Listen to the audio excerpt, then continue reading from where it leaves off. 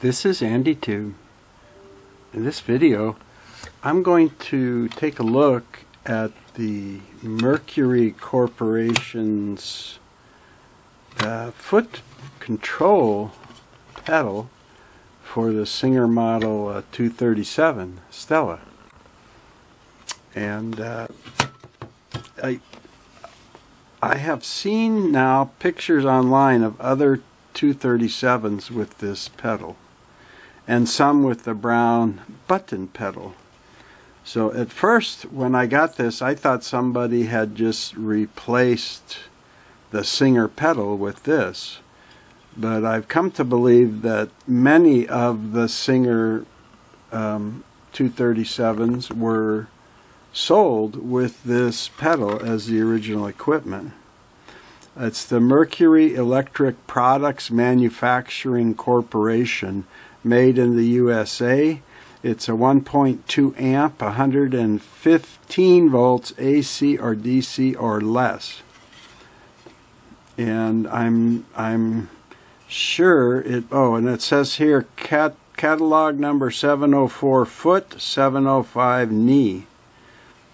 So maybe it would fit in some cabinets and controlled with a knee lever. It actually it looks in good shape, and it gives a good control of the motor. I mean, I can go, slow it down pretty good if I want, or get a faster or intermediate. And put a propeller on it, it might fly off, because there's no strain on the motor. See, if I just hold it with my fingers, I can stop it from. But anyway, let me unplug it so I don't forget that. I'm pretty sure it must be a carbon pile. It's 1970, and it looks like it's going to maybe slide open on this back cover. I don't know. I guess some of the little pads here were knocked off or worn off. I actually researched this a little bit, and they made several different styles of foot controllers for sewing machines, and even this exact model came in a few different colors. Okay, so I see one end is crimped over here and one end's not. So I think I'm going to try and slide it open here. We'll see. Oh, you know what? I've seen these depressions before. That's usually indentation to prevent it from sliding open. Okay. So let's see how I can, maybe I can get something in there and work it open. I'm just very curious as if this is going to have a single or double carbon pile like the button controller. Is it going to have that same ceramic housing and so forth for it?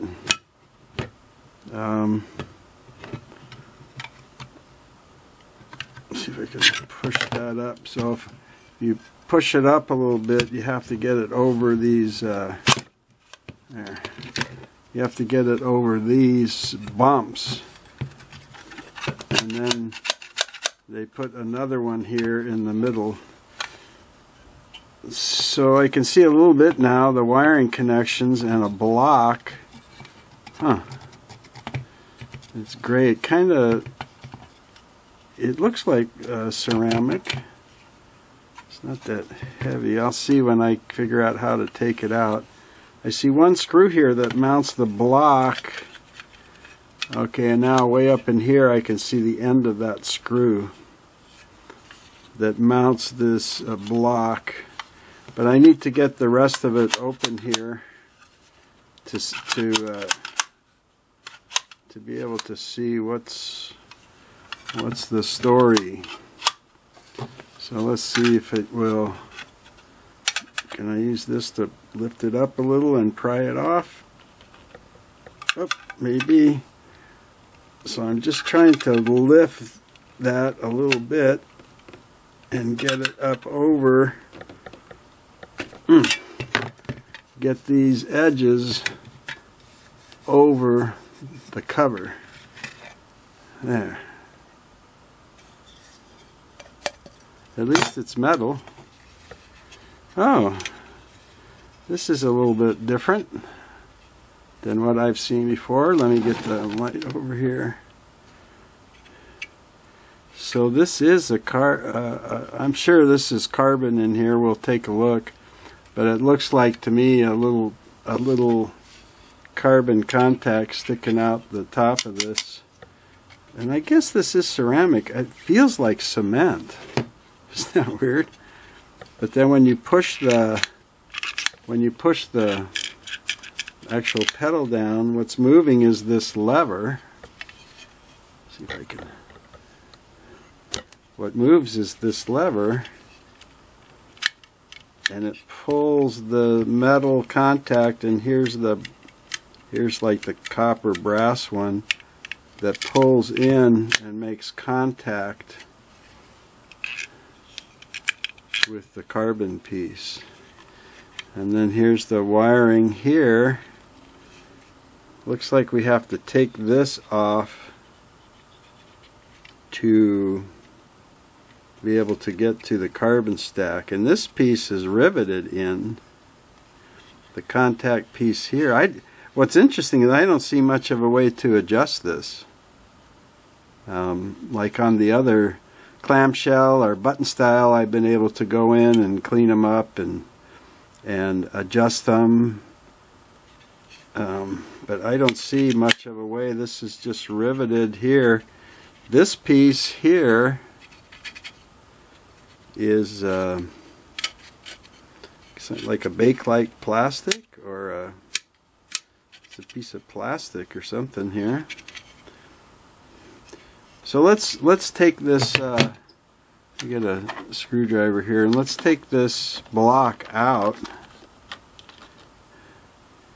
because the terminal connections here screw in from the other side of the block, because I can see the end of some screws here, and then this one mounting screw is all that I see.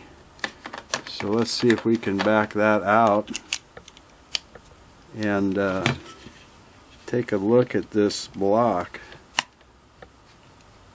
Okay, that's in there real good. There we go.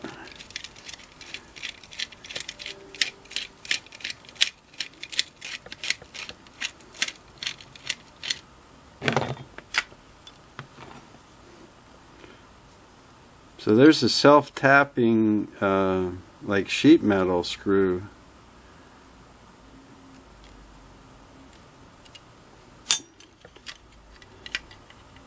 Yep.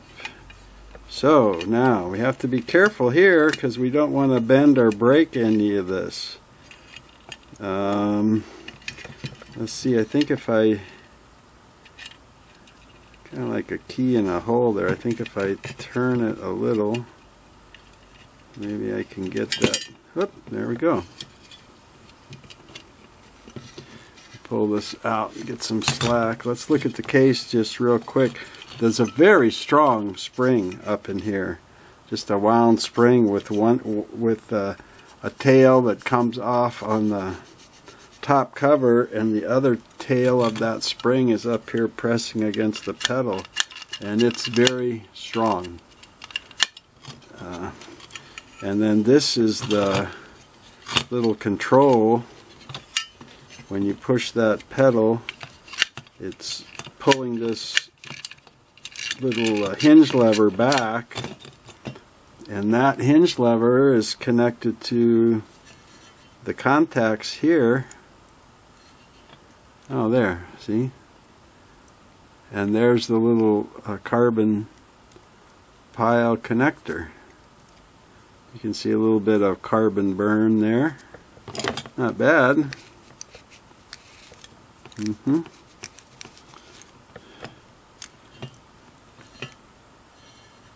And this is set in just with a couple of pins sets in there, and then this lever is riveted on, because I don't see it's a rivet, it's not a screw. So one lead comes in here to go to the contact, and the other goes through the carbon pile. And here's the two screws holding the contact bar. And these look like they're going to be brass. I can see by looking at them that somebody's been in here before, because the head of the screw is a little chewed up. And they probably just used a regular screwdriver, and if the screws are a brass or brass alloy, they're probably kind of soft. I don't know, maybe they just did that at the factory installing it, I don't know. But usually when I see screws in that kind of condition, it's because somebody's taken them off with the wrong size screwdriver. Uh-oh, yeah, I got carbons coming out here and everything.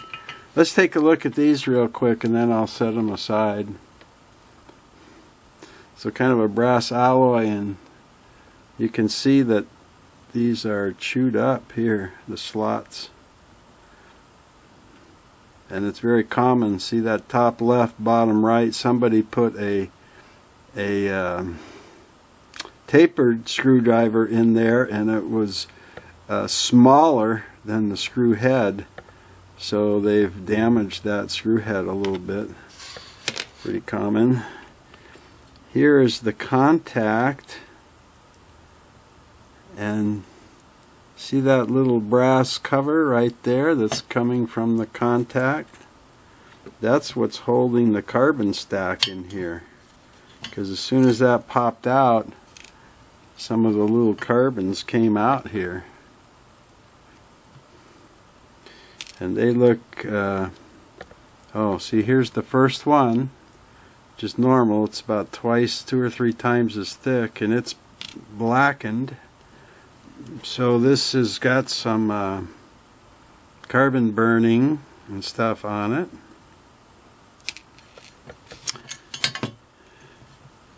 So it's going to be kind of that same. I think this is the bigger one. So it's interesting, there's only a single pile that's like half of what's in the button controller. But it gave pretty good control, so I don't think the carbons are in real bad shape. I think they're just got deposits and stuff. But let me get them up here, and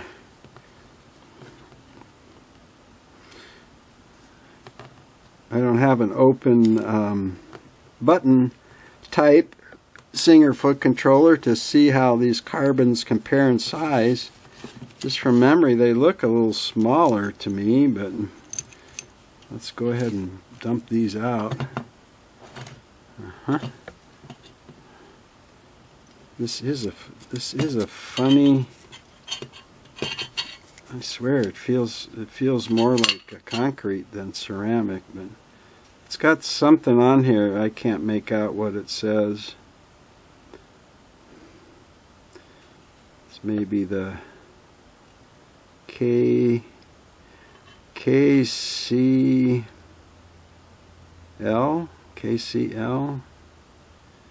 like a company name. Maybe I can look at it with a magnifying glass later. So here's the main contact carbon, which is very similar to the button type foot pedal carbons, just the smaller size. And here is all of the carbon disc from the carbon pile. So again, this has been affected. Get some light over here. Right? So I'm going to have to go through, I think, and check and clean all these. If you haven't seen my foot pedal restoration videos, I'll put links to them at the end of this video and down in the description. But that's the best way I found to clean them, is just drag them on a textured paper towel. I'm going to get my gloves on, but I wanted to show you, here's the other end one, and it's got quite a bit of deposits on there. So it would definitely need to be cleaned, and probably on both sides, right? Makes sense.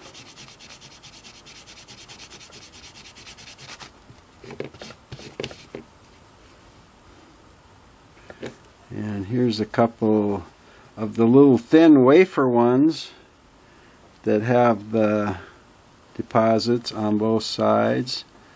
These you got to be a little bit more careful as you clean them. So I'm going to wash my hands and then put on some gloves, and I'm going to have to polish these carbons all up, right? And then I can put them back in. Now see, in the middle of these look great. Look how shiny and new they look. So that's why I said that the device was working well. So it's just going to be some carbons at either end, I think. You know, you get like 2 or 3 deep from the ends that get this buildup of the carbon deposits, and I think that's from, you know, electricity coming in, electricity leaving.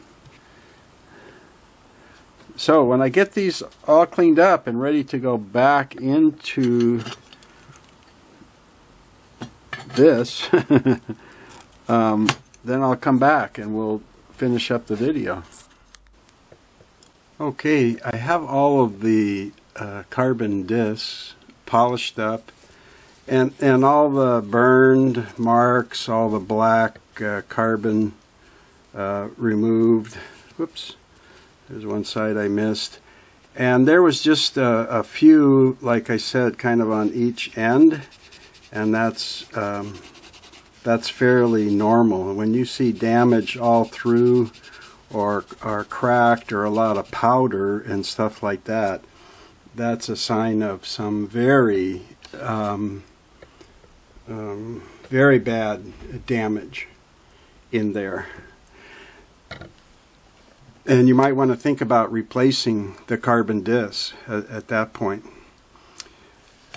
For the contact here, remember there was a big black spot there on that.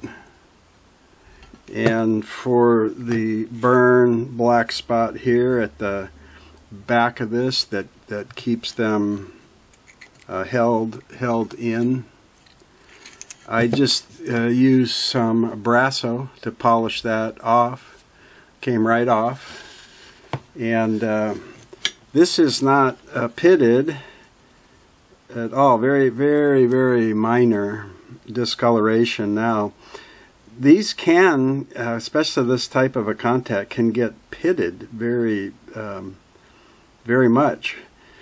And if it's a very bad uneven surface, you can heat up your solder and put a very thin coat of solder on the bad spot and grind or sand it out smooth again if it's very pitted. Because you want the best contact possible for these type of carbon pile or carbon stack. And then you have to rebuild the pile or stack, and this elongated kind of nipple shaped one has to go in first. Drop it down in there, because at this end of it, that is what this makes contact with, right? So then there's The other end piece will be this one that's kind of double or triple thick. That will go in last up here. And then other than that, there's 72 of the little thin discs. And you have to just restack them in there. And I've, tried to pile them up before, like in stacks of 10 or 20, and lift the stack and drop them in. And they're so slippery, I haven't had much luck with that. So what I've done over the years is just, drop 3, 4, 5 in there, and I just make sure that they lay flat. That you don't get one up on its side and then stack some more on top of that, because when you get to the end you'll see excuse me, you'll see that you don't have room. See, that kind of stacked up on me a little. So let me put some of those out. You'll find that you don't have room to put any more in. So it's a little bit meticulous. In the other button, geez, these are really stacking, these little ones. Let me start over here. In the Singer ones that have these, if I have a very old unit and it's got burned and, come on out of there, burned and cracked or damaged, I've been able to take out a few carbons, like if there's 2 or 3 damaged on each side, because I can adjust the contacts and stuff. But on this one, I still don't see any way to adjust the contact on it.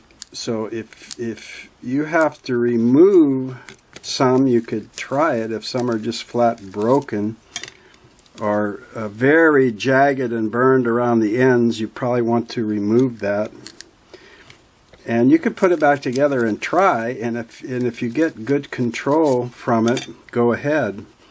What I'm concerned is if you have too many that are damaged, you're going to have to find new replacements.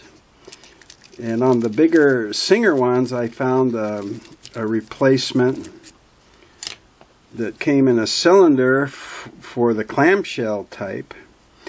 And they're a softer carbon that I believe are made in India. They're not as good as these old vintage carbons that are kind of hard and shiny. But I don't know if you could buy replacements of this size. So if you wanted to keep your vintage pedal, it's almost like you're going to have to buy another used one and take it apart and cannibalize some of these carbon discs out of one to get, enough to make a complete unit. Like I said, there's 72 in here. So, I mean, and what that would cost you in the time, I don't know. I looked at these online today, and there was a couple for sale, the exact same color and everything, with cords, and they were anywhere from $22 to $25 plus shipping. So it was about 30 bucks, and for less than that you could buy a new electronic foot pedal, which gives you excellent control. And you could just take the wiring out of this and put it into the new electronic. That takes 5 or 10 minutes, and then you could just abandon this one, which would probably be my recommendation at that point. But if you're just experiencing what typically happens when they get out of adjustment, or they have a lot of these deposits on the discs or the contacts, is that you start pushing on the foot pedal and you might get a little hum, but nothing much happens, and you push and push and you're trying to get the sewing machine to get going, and it's typically, people will say, I go from 0 to 60 in 1 second, you know, and that's because the carbons are resisting too much, not letting the electricity go through enough to turn the motor over. And at some point, when the foot pedal's fully depressed, you're making a straight contact through the wiring, you know, and then you're bypassing the carbons. So that's why you hear people say, I go from 0 to 60. So if you're experiencing something like that, you know, you've really kind of got to put the pedal to the metal to get anything to happen. Or if you're having control issues, like you can't sew at a little bit slower speed, you know, maybe you can go medium or fast, but when you try and slow down, it just kind of stalls out on the motor. Opening up this foot pedal and cleaning the contacts and cleaning any of the carbons that you see a lot of deposits on. And like I said, I just rub them on a paper towel. I tried different things. You don't want to get them wet, and you definitely don't want to get any oil on these. But if you clean the contacts, and the carbons are not cracked or broken in half and stuff, you can put them back in here like this, restack it, and then try it, and the chances are you may be satisfied. You may have gained a lot of control back over what you had before you cleaned it, you know. So that is definitely, whoops, I got the wrong screw in there. That is definitely worth trying before you would necessarily replace the whole unit. So I've got those cleaned up and restacked in there, and I'm just going to see if I can put this thing back together. Now, I showed you before I took it apart that I still had good control on this, and there was just kind of burned carbon on the metal contacts and on the first 2, 3, or 4 carbons on each end. And by the way, after I cleaned those end carbons, I kind of spread them out in the whole stack. I didn't put them back in on the end because I've you know, they're worn out a little bit. So they're going to be a little bit thinner. So I figured they've had their stress over the decades. I'll put them spread around a little bit and put fresh ones on the end. But you need that one that's like a nipple here to come through for the contact. And you need the one that's double or triple thickness on this end, because that takes the brunt of the electricity. Okay, so I've got my contacts clean, I've got the discs clean. Now I want to put this back in here, and let's see, I've got to kind of figure out a way to get this, let's see, because it's going to pull that back. It's going to pull this little arm that way, and I want it to pull the contact against the lead carbon. So I think if maybe I'll keep that cord sticking out some. I'll try putting this back in. Let's see, it's going to have to end up like that. So I'm going to try and put it back in at an angle like I took it off, and see if I can't get this back on. I'm gonna have to go like that, and like that. So I think I'm doing this. I think I got the right idea here. Get a little more slack on the cord and see You see how this has these little notches. Whoop, see if I can get that up there. See the little notches towards the rounded end? Those have to slip through and lock around this pull tab. So it's going to pull back, it's going to fold, that's down.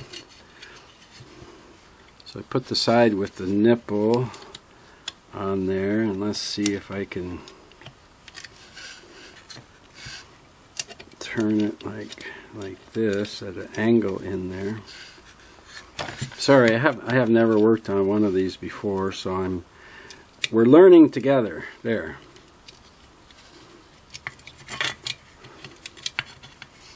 There. Like so. Right. Because then when I put it in and I push the pedal, it's going to pull that back against the unit. So I got it right. Now let's pull out the cord here down to the strain relief, this little metal horseshoe with a piece of plastic in there around the cord. That's a strain relief, so the cord won't get pulled off of the block. And I guess this is probably some kind of ceramic. It just doesn't have a glaze like the Singer ones do. Maybe that's why I thought it was some kind of a cement type, because it's got that surface. But then if I think about the back side of a glazed ceramic tile, it's got this rough texture, and I've seen them white and gray and red. So now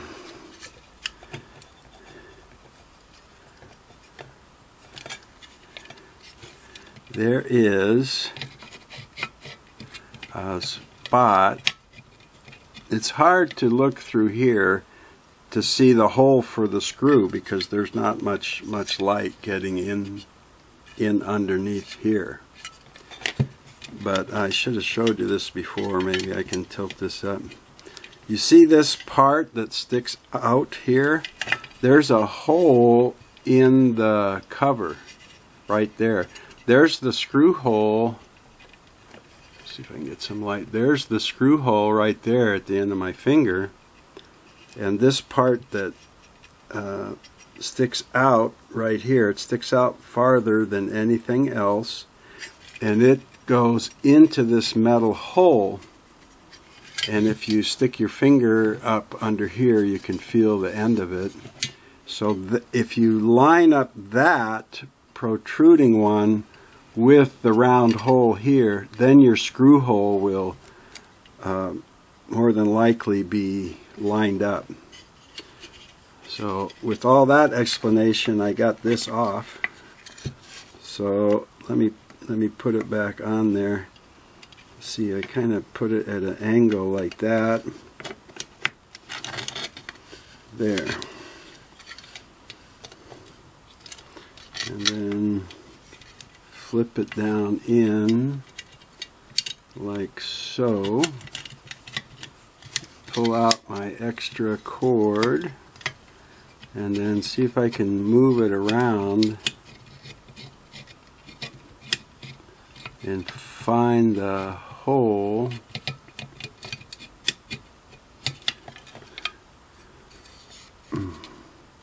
But I'm really close to that right there. I think I'm just a little crooked. I know I've got this part right because when I push on the pedal, it does pull it down into this.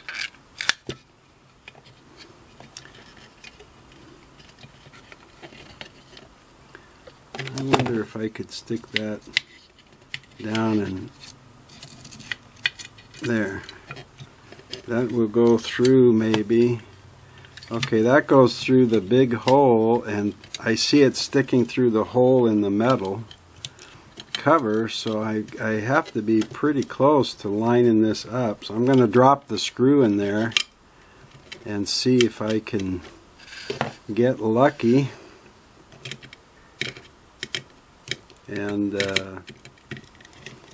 end up in the screw hole, which I just did. Now I'm not going to tighten it 100% because I want to make sure when I took it out, it was nice and lined up evenly here, parallel to the edge of the cover. Right? Wow, that looks good. So you can try this at your own risk. I'm going to plug it in and just don't touch any of the contacts, but see if I have it connected and working properly.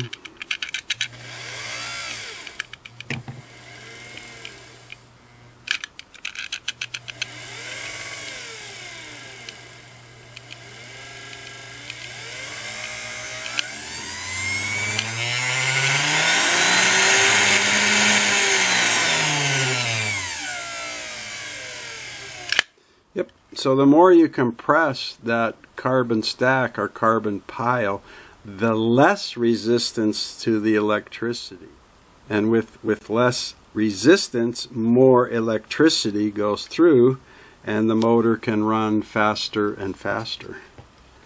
So let me unplug that, since I'm sure I got everything in there in the right position.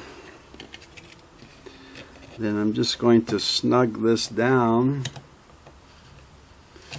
Now, holding that ceramic, I already feel it's warm. I felt the temperature change. And by the way, the slower that you sew, the more resistance, so the warmer this ceramic housing and the whole foot pedal are going to get. So if you're very slow sewing, you're going to feel this get warm and warm and hot. If you're fast sewer, you won't notice that quite as much. But if you know, it's normal for this to warm up and even heat up. So if you experience that, that is not necessarily a problem. All right, now we've got to. I've got to get this. Let's see if I can get some of this stuff out of the way here. I've got to get this cover back on here. And this little notch out is the straight off end that goes towards the cord end of the cover. So it is going to slide on. Okay, and then when you get resistance, it's because those bump outs are there, but they're angled, so you just have to treat them like a little ramp and keep pushing so that they'll go up and over the end of the cover, and that's what keeps the cover there. So I got the first set over, right? Remember when I first opened it and I could get back to here? Okay. Now I'm going to keep pushing or bumping and see if I can get the last. I wonder if I just did it like that and pushed down on the desk.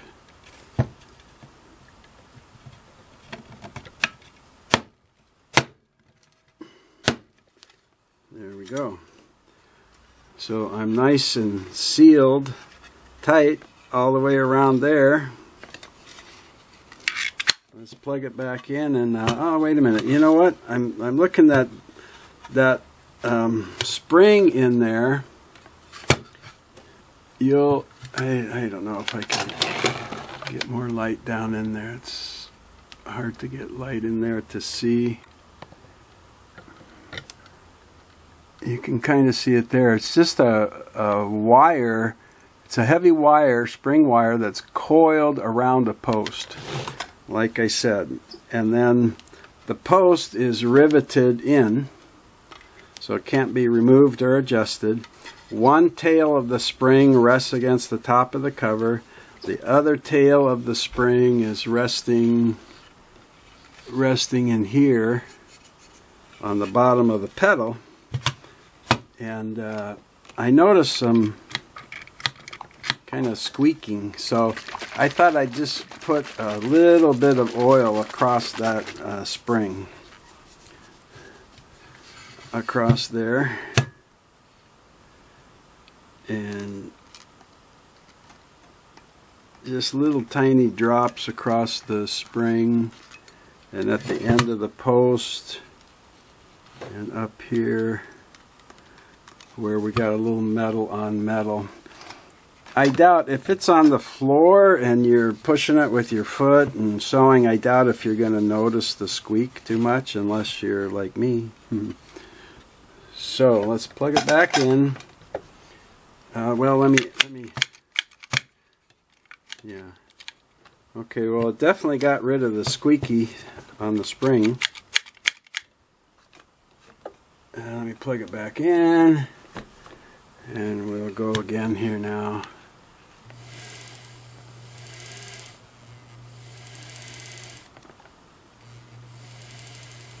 Yeah, actually, I even have a little bit more control over. It's starting to move the motor just a little bit earlier, but before I kind of had to go past slow and then back up a little to maintain a slow. And even just with the cleaning that I did, it's easier to start it slow if you needed to.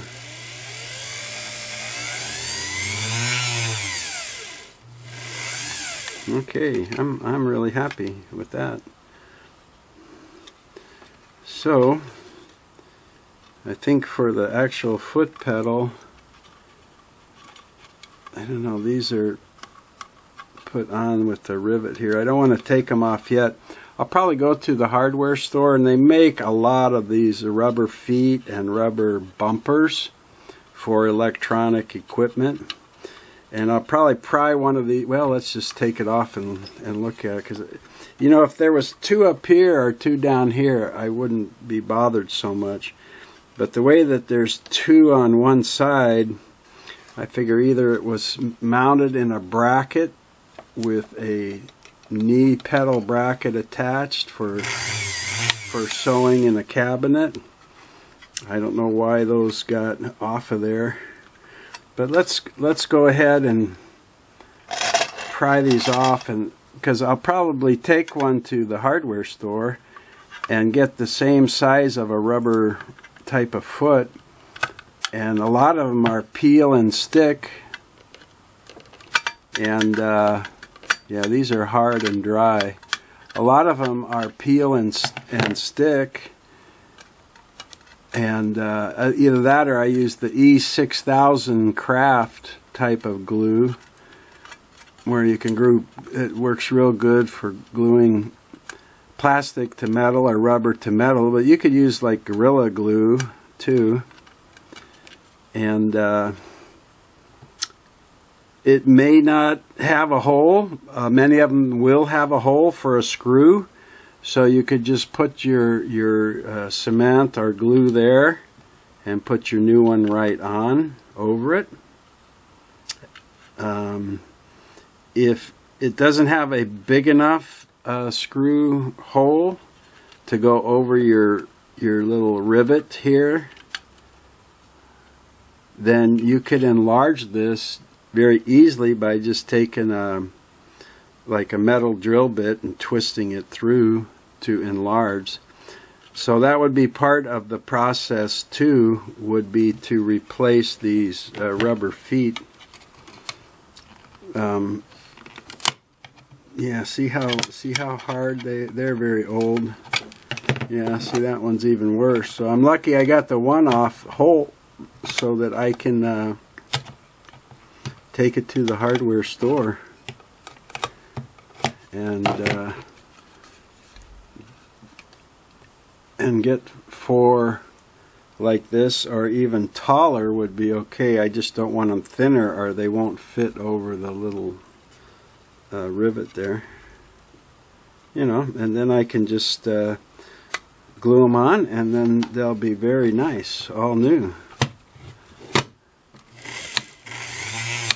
So that's what I can tell you about the Mercury Electric Products Manufacturing Corporation catalog 704 foot 705 knee foot controller that came on my model 237. Thanks for tuning in for that. Come back and see me when you can. And right at the ending slide here, I'll put some links to other foot controller rehab series that I did on a couple of the Singer foot controllers. Take care. See you next time.